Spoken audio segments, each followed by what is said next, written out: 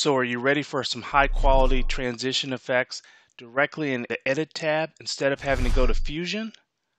Well, let's see how to do it in Resolve.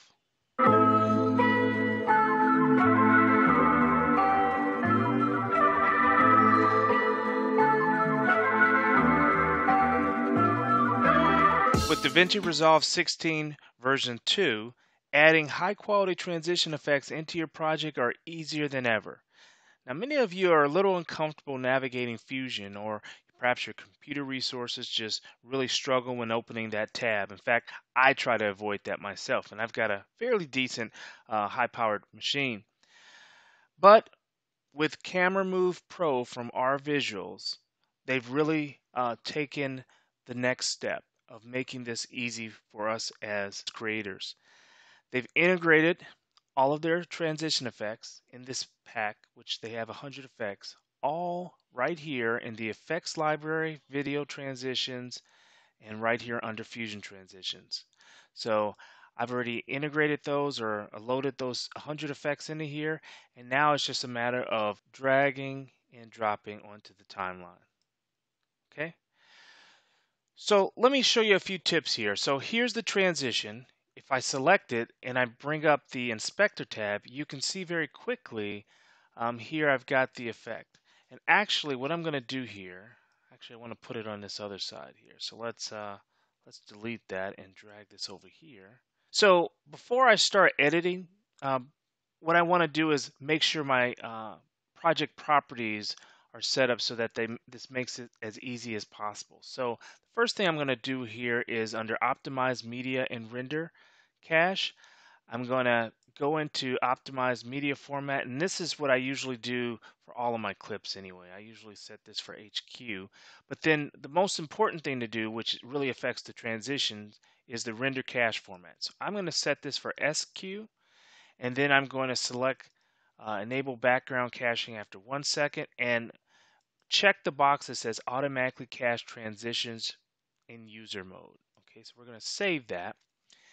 Now you're going to notice a line here. So it's automatically starting to cache this transition effect.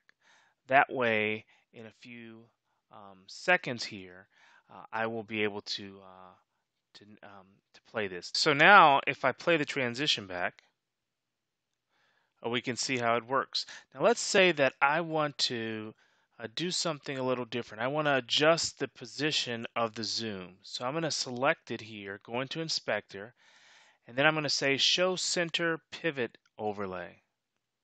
All right. So now I see this here, and if I want to move this, all I have to do is adjust this here. And let's say I want to go in the upper corner over there. So I'm going to move that there. There. All right, so now I'm going to wait for it to recache, and obviously I can adjust other characteristics such as the blur quality, the shake, the speed of the shake, and so forth. And all of this is fully customizable, as you can see here in the edit page. You don't have to go into the Fusion tab and deal with the other complexities and resource loading. The other thing you want to do is make sure to turn this off, because if you render or if you go into the deliver tab and actually create an output, it actually will put that on there. So let's turn that off. Okay, so let's play it back. All right, so like I said, it's really easy to set this up. Drag and drop the transition and you put it in. Now what about the sound? So this transition pack also comes with sounds. So once you import this into your sound library, all you have to do is search. And so the transition that I'm dealing with here is zoom out spin. So I'm just going to search for zoom out spin.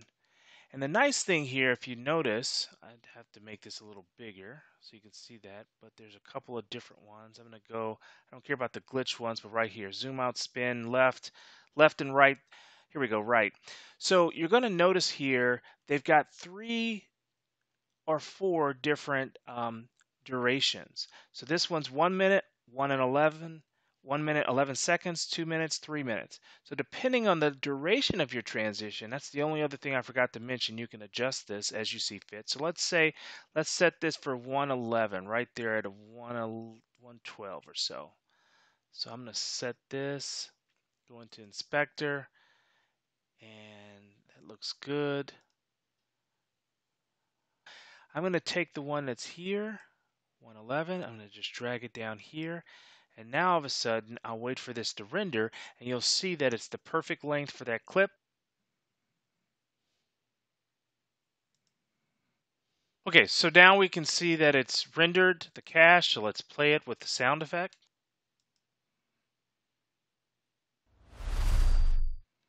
Okay, so it looked like it fit perfectly. So a couple of things that I want to highlight here, if I go back to the effects library, you're going to notice here there's several effects that say FS, which stands for essentially light for render. So these are transitions that you can get by without having to render the cache, or if you render the cache, it's very fast. The heavier effects are the ones without the FS. And so if you're in a rush, or if you don't want to have to deal with all of that, the time it takes sometimes to render the cache, then you can use those effects. And many of the most common ones are used here, and they have the FS there. So I really like this pack. Like I said, it's 100 effects. One of the things that our visuals recognizes is that as they continue to bring enhancements and new features and integrate it into the newer versions of Resolve, for those of you who have already purchased certain packs, they offer a discount, a significant discount. In certain cases, perhaps you can get this pack for free.